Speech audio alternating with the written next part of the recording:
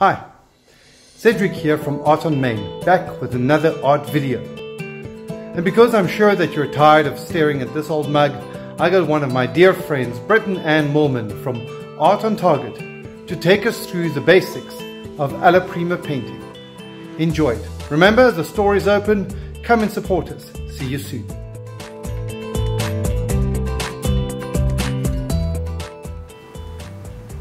Welcome to Art on Target. Art on Target is a place where children, scholars and adults can participate in classes. We do classes that are informal as well as formal classes that prepare students for tertiary institutes and beyond. We like the idea of taking you through the various languages of art, and we would love to share this with you.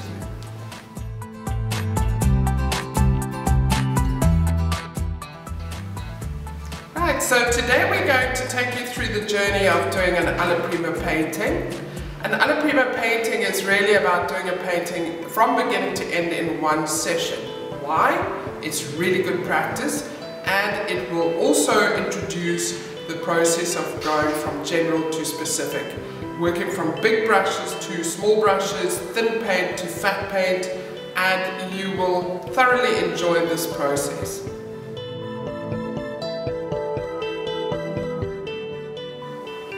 With doing an Alla Prima painting, you need a subject. The best thing is to use something that is available in your kitchen. Today we are choosing to do leeks, and we will be painting the leeks on a canvas sheet. It's important to prepare the canvas sheet because they are absorbent, so you would use gel medium or acrylic paint, seal the canvas off, and wait for that to dry really well before you start painting.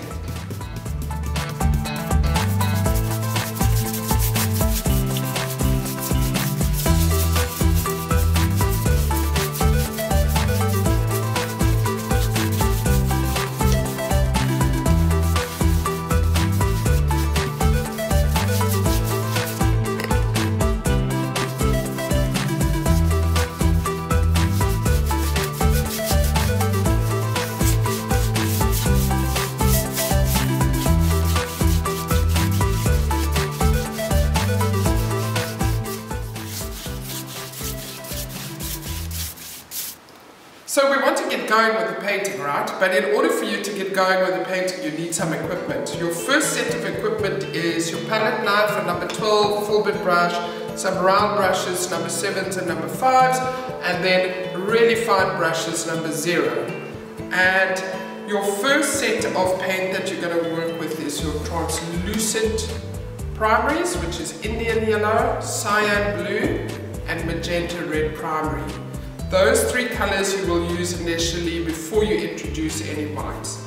You also will need to make up a glaze medium, which you could use Zircon or liquid with genuine turpentine in the separate container, working it as a 40-60 principle, and you will need turpentine to clean your brush. A cloth is ideal for wiping your brush after cleaning, and cleaning your palette or your palette knife, you would use toilet paper. And that pretty much sets up your studio environment that you require for this Alla Prima, and I can't wait to start this with you.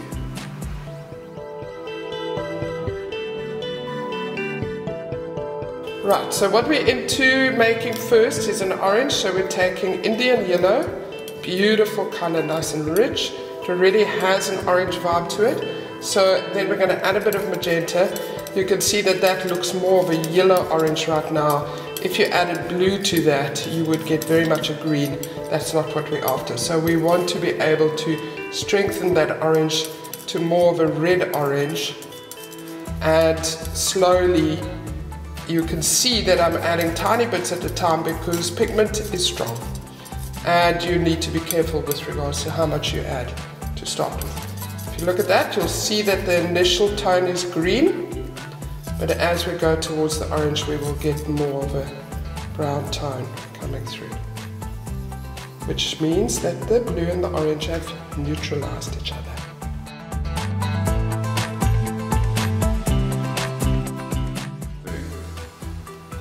Right, so you have prepared your surface with gel medium or acrylic, it's nicely dry and you're ready to go. You've made your neutralized brown, and at the moment that hasn't been diluted, because remember we're working from thin to fat, diluted paint to non-diluted paint. So the first process is to add some of your glaze medium and mix that well with your palette knife so it's nice and even. And what you're after is to cover the surface, but you want to not overwork your brush stroke. So when you're adding this, allow your brush stroke to just go onto that surface nicely. You can obviously overwork it in various ways. If you do this, you're going to end up with a very flat process look. So I would suggest you rather just brush it through. But if you feel like you need to put it on quickly, then you can do that and brush it off afterwards. This process is very much a wet on wet, and one of the things you have to be really careful of is overworking your surface. You can see as well that when you load your brush, you'll end up with a darker tone. When your brush hasn't got much paint on, you'll end up with a thinner area. What's interesting about this particular process is that you can develop textures. You can work things like an earbud and make lines and textures if you want to develop something at the bottom.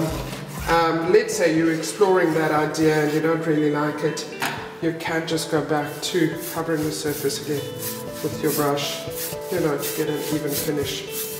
So there's a couple of choices there.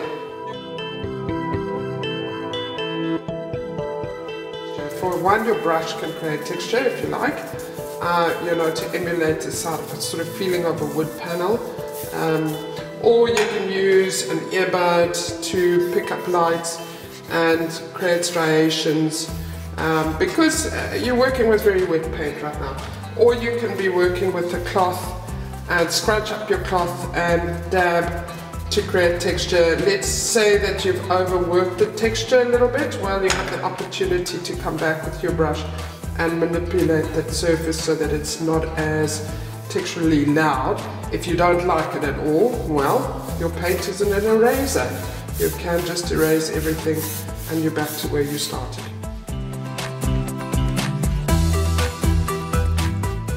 Okay, so this part of the painting is excavating, where you're literally using no paint. You're actually taking paint away. But before you do that, you're going to look at your subject matter and decide how you want to compose it on your surface. If you do it too close to the edge, you're going to end up with a lot of negative space at the top. So the idea is really to place it quite carefully. And if you look at that triangle shape there, it's already been suggested in the surface area there. So what I'm going to do is I'm going to take that main leak as my departure point and pop that little mark in there as an indicator of that main leak. Now you can see what happens is, as I'm moving the paint, it's creating an edge. I dry the brush off, I can remove that edge if I want to, and with this I can start manipulating the kind of brushwork and surface area that I want to create that leak to be in. And you would continue to do so until you've got the basis of your subject. Now we're still we're not extracting it to the point of having serious whites, which we'll do only once we've got the base of the composition in place. You don't want to be introducing turpentine too quickly because it will dilute your paint out. So we're just getting a base idea here of what is happening with the fronds or the leaves and where the leaks, the white part of the leaks are.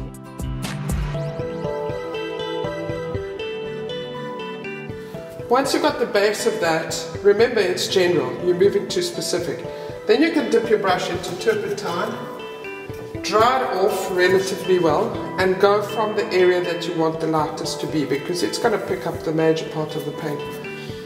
And you can clean away the paint where you want the white components of the leaks to show.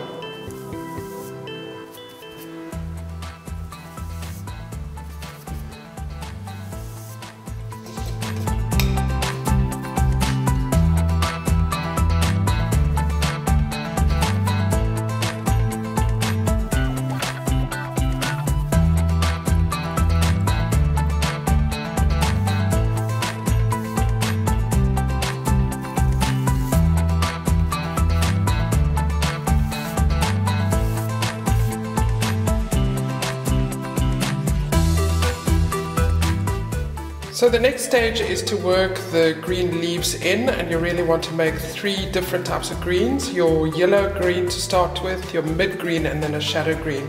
So the basis of green is really using your yellow and blue. So again, you want to be careful with how you mix the blue because it's a really potent color. So rather use little bits at a time and slowly get there than try to just bomb it in big lumps. It's going to help to just see it very subtly. So that would be your yellow-green right over there.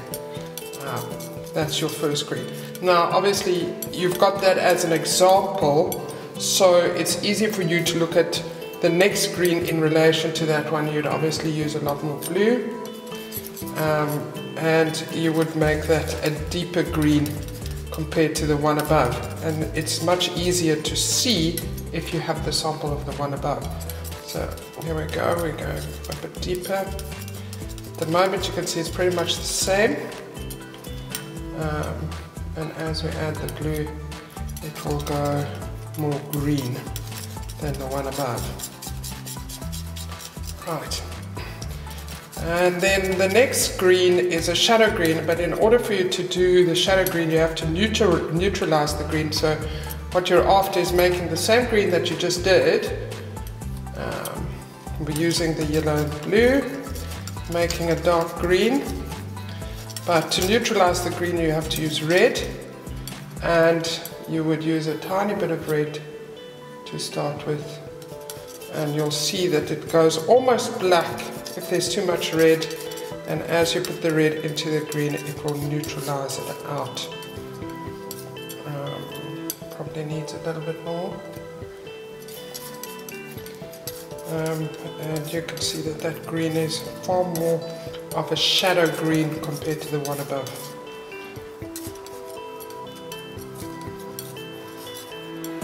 So as you can see, the yellow-green is related to the part of the stalk closest to the actual leek bulb.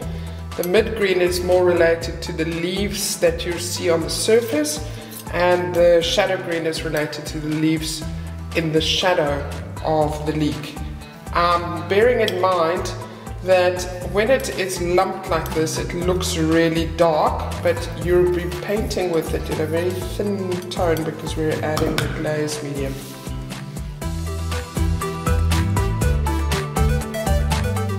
So we're going to use the glaze medium that we made earlier using Zalcon and genuine turpentine, and we don't want to pour it straight in, we want to be able to define how much we use, so just pour some on the edge. And the best way to work with this is to dip your brush straight into the glaze medium and then into the paint. So we're going to start with the yellow-green first, because you can imagine it'd be very difficult to go to the yellow-green if you're starting with the shadow green. And actually pull your brush from the far end of the frond forward. And you can actually define the size of your brush by twisting. And you can get a really good stroke of that leaf. You don't need to be, overworking it. Just look at your subject matter and find those leaves as you see them. We are doing an Alla Prima, we are not doing a 16th century Renaissance painting. And so it goes.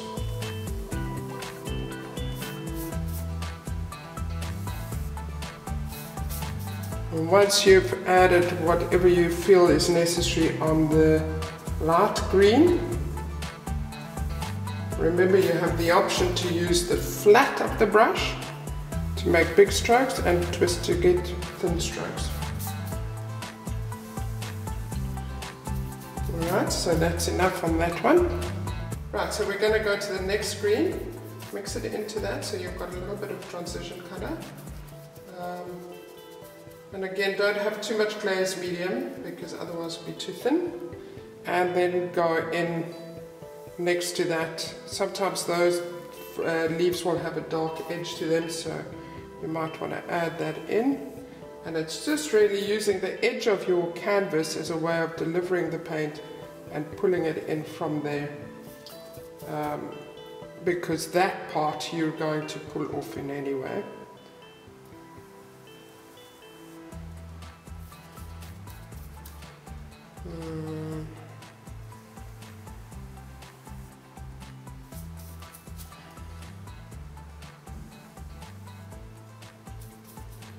Unfortunately, at this stage, if you make a mistake, sorry for you.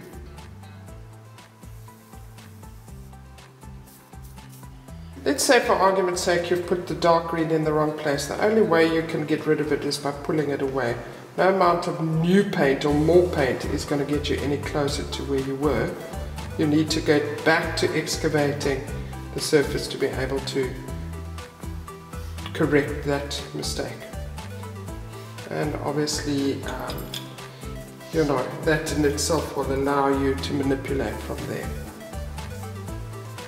Right, so you have the bases of the leaves of the leek with the yellow green and the mid green. So now we're going to work the shadow green again. Pick up your glaze medium, go into your shadow green. Remember, this is much darker and more intense. So you want to be able to kind of manipulate this in between the other fronds so that they literally stick out, you know, giving you a sort of a 3D effect. And you notice that I keep adding more paint to my brush because ultimately I'm also pulling off paint.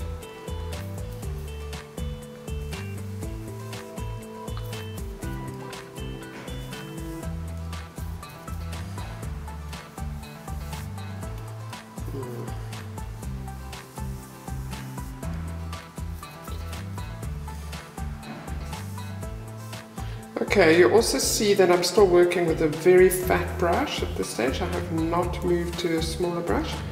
I'm still on the original brush that I started with. So for me that is doing what it needs to do to create that bunch. So the next phase is to go into the shadows of the leeks and the shadows of the leaves onto the table or the wooden board.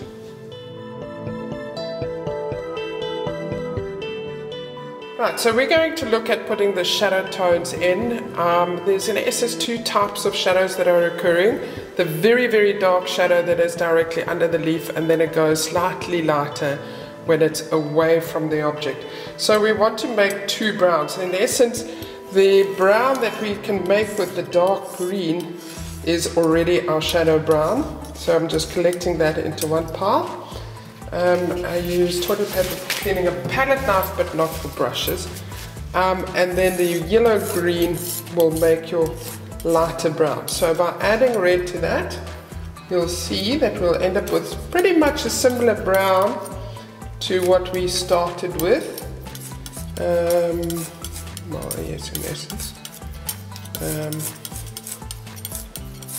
Well, not quite. But that has got more of a yellow tone to it. Needs a bit more red. Still to green. There we go.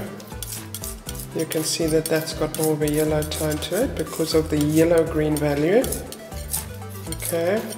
If we add the red to this dark green, we're going to actually end up with quite a dark tone that is going to be almost a black brown.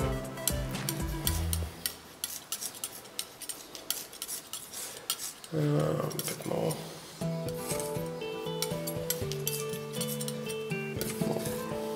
Maybe even more.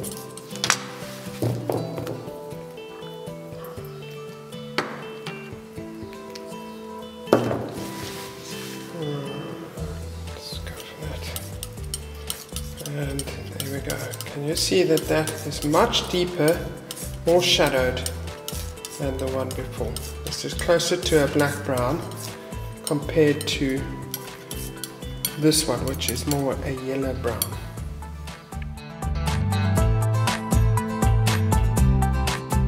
Right, so applying the shadows, again it's about observing where they are. You're just not randomly putting them everywhere. You've got your light source coming from the right hand side, so the shadows are falling more to the left.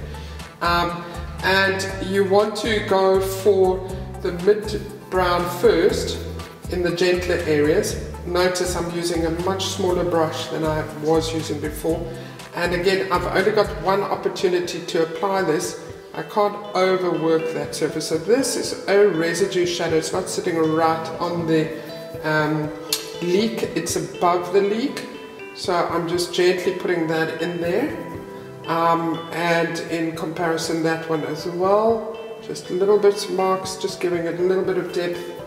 And in essence, giving it a place for it to rest on the breadboard. Whereas this front leak shadow is much darker, so we're going to go into that darker tone, and we'll pretty much pull it in from the edge, work it in, twist your brush and just let it slide and kind of make your mark, you know, that way. If you feel that it's too heavy, you can take the paint off your brush, run next to it and just pull the paint a little bit so that you're not losing any of those lumps as such. And with that same dark color, you might want to indicate a little bit of shadow in between the leaves here and there, just to give a sense of depth. You know, I see, for example, that there's quite a strong shadow there, so I'm going to pop that in. Work that in there. And there's a little bit of a strong shadow here. Work that in. You notice that I made a mistake. Well, how do I deal with that? Pick it up. Pick it up with your earbud. Because if you try to paint that, you are going to end up with a gush. And you can use a brush that has got no paint on and just sort of rectify to help you to resolve that particular area. Right, so you can carry on with the dark shadows to reinforce some of the areas. Remember, you're delivering paint, so you want to be able to make sure that your brush is working for you on that level and you just deliver the paint. It's very much a wet on wet process, and you've got to be really careful that you don't overwork it, so I think I'll stop right there.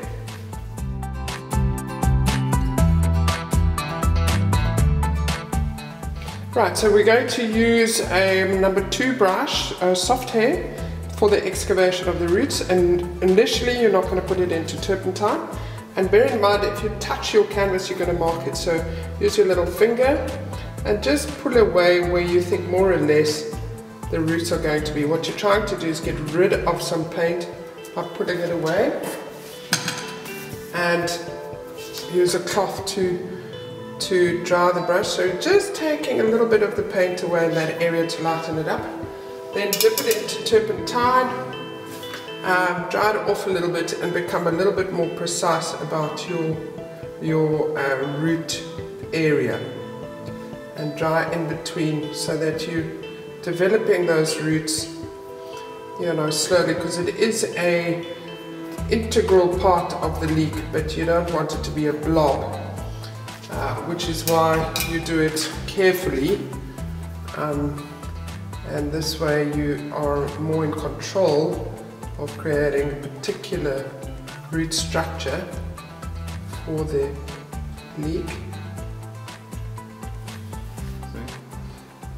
So remember, there's shadows in between, but you're not doing the shadows, you're pulling the whites out of the actual roots first, just because you're pulling the paint away. We also call that excavation. It is a lovely process to work with when you're working wet on wet. And also what it allows for is that when you're putting your lights on, that you're not going to be blending with what is already there. It looks like I need to make this a lot bigger. So let me just take this root area a little bit bigger.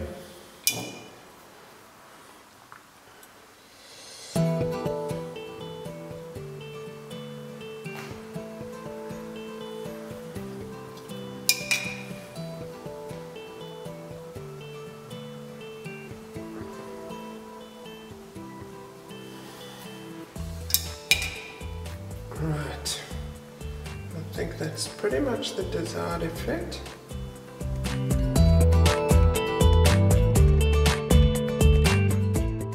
So we want to add some shadow into the roots. You don't want the dark shadow, that's not going to work so well. So you work with a light shadow using the same brush.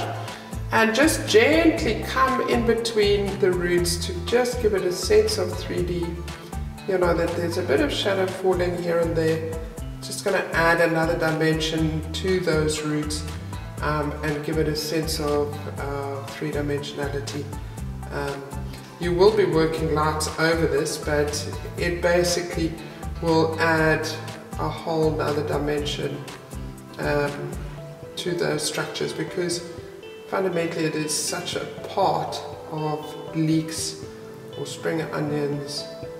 And the best way to deal with your subject matter so that nobody compares your painting with your subject matter in the future is to make a lovely potato leek soup. Then your evidence is gone.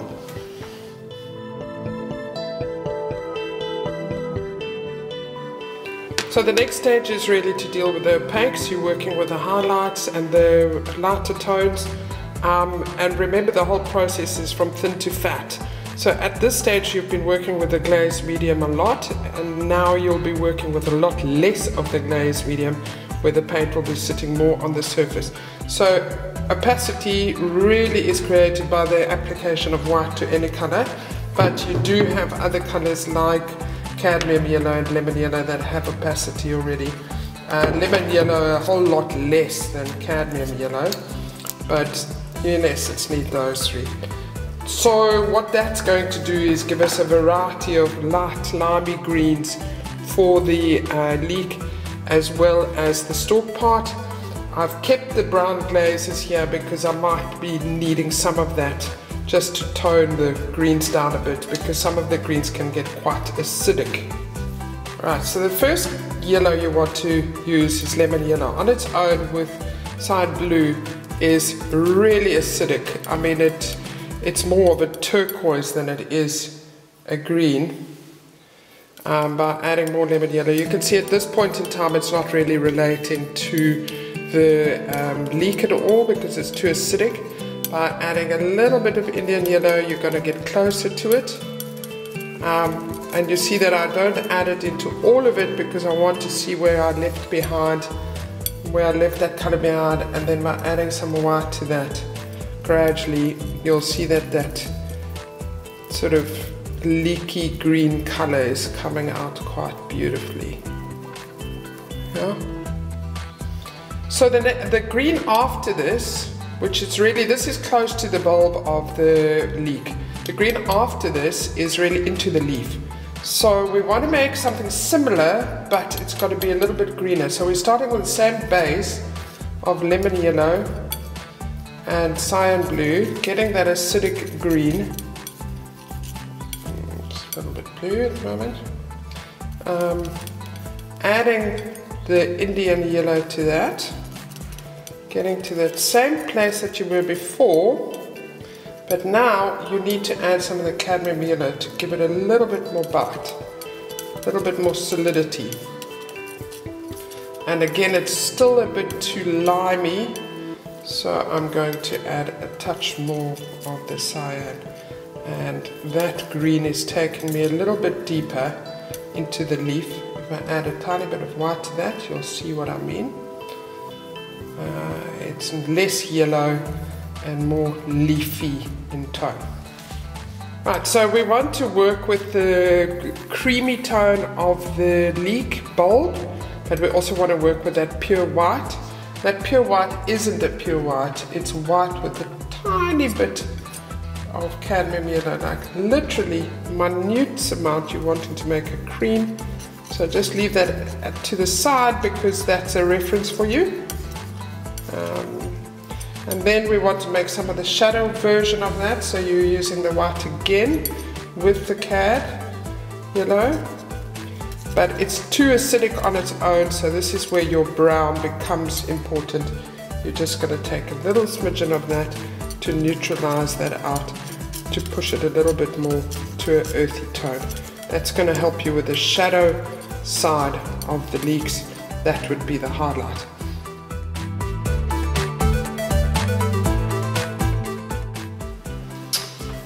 One thing I must say is that when you're mixing colors, some people have the tendency to just bomb all the colors together, and what you lose in the instance of that is those lovely tonal variations that are occurring right there. If you bomb it together, you're never going to see that. So that's actually what I'm after. When I'm picking this up, I'm going to end up with that tonal variation on my brush without overworking it. Right, and when you apply that, you're going to end up with those sort of tonal variations occurring right into the painting. Again, if you're too dark, you're working with opaque, so you can just brush it in from the lights, you know, and slowly sort of develop it from there. And remember, you're picking up paint as well, so you don't want to be too conscious of overworking here without picking up there from your palette. If you feel that it's too blue, you can obviously always add a little bit of Indian yellow to make it less blue. So I'm going to add that in there, pull that in there a little bit. And one thing I want to show you is that when you're going there and you go all the way, what you're ending up with is what was left on there. If you take that into your paint, you will end up with what they call caput mortuum, which is a dead color. So as you're going, you can be adding, you know, all that information as you go, being able to give your leek more and more detail. But bearing in mind that if you're going from there, let's say your frond is very light and you're pushing it all the way into the dark area, you're actually picking up all the paint that is there, and if you bomb that straight in there, it's going to end up killing the color because of all the other colors that are there. So you've got to be very careful, rather clean your brush between those stages. Okay, so I feel that there's more of a yellow-green in the foreground of these leeks, so I'm going to just explore that a little bit. Going a little bit more of a yellow-green here. Again, did you notice no glaze medium involved in this process at all? So I'm just going to explore that a little bit in there. Again, I've picked up that paint, so I don't want to be adding that. And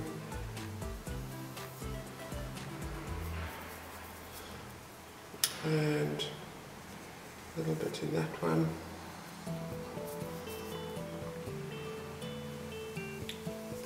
A little bit in that one. Maybe a little bit more yellow, white in this foreground one.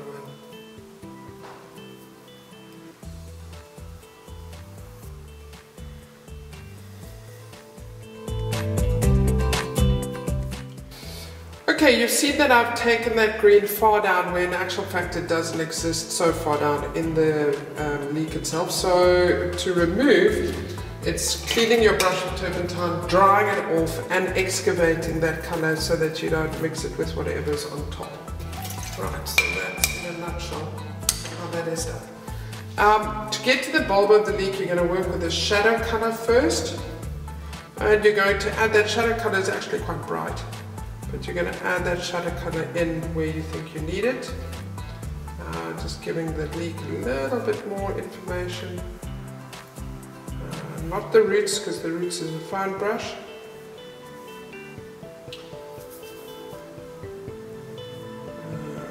And once you've done that, you can go to your highlight color. So when you're working with your highlight of the leek, look for the light source where it's the lightest, and with a single brush stroke, just bomb it in. Don't belabor this too much because you are working a wet on wet situation. Once you've done that and you want to blend it, take it to the other side and push it into the rest of the paint. You'll get all sorts of desired effects that way. And now we're going to look at putting some highlights into the roots. Okay.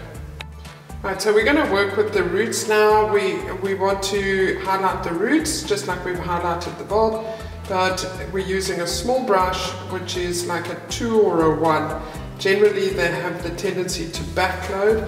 When you over apply, you'll see that you're ending up with backloading. You've got to avoid that. So the best is to use a bit of glaze medium. Just get some onto the initial hairs of the brush. And all brushes are not great.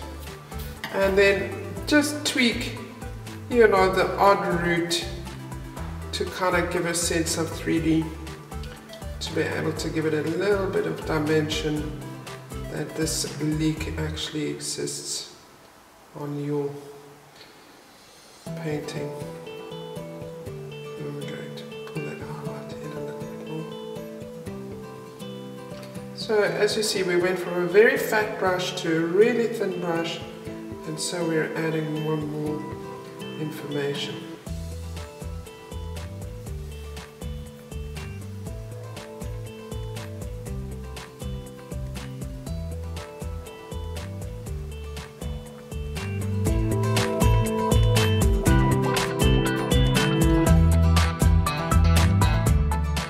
Right, at this opportunity, which is near the end, you've put in your highlights, your roots, your shadows, you've got your different greens in the leaves. You have the opportunity to do a final little sort of manicurial fix. If you can see, there's a particular issue around that one. So I'm going to work with the shadow tone because I did save some of that brown. So I'm going to work with that, and I'm just going to pop that in just to give it a little bit more definition of shadow, to allow for that leak to make more sense. And I can work that in a little bit and almost do a rectification. But one of the issues about an Alla Prima is that it's a painting from beginning to end, wet on wet. If you have made massive mistakes, it's rather better for it to dry and you to do the corrections once it's dry. So now we are going to pull off the masking tape so that you can see what the final image looks like without the messy bits on the side. And this is such a rewarding part because it does give you the feel of the final product without the messy studio environment as such.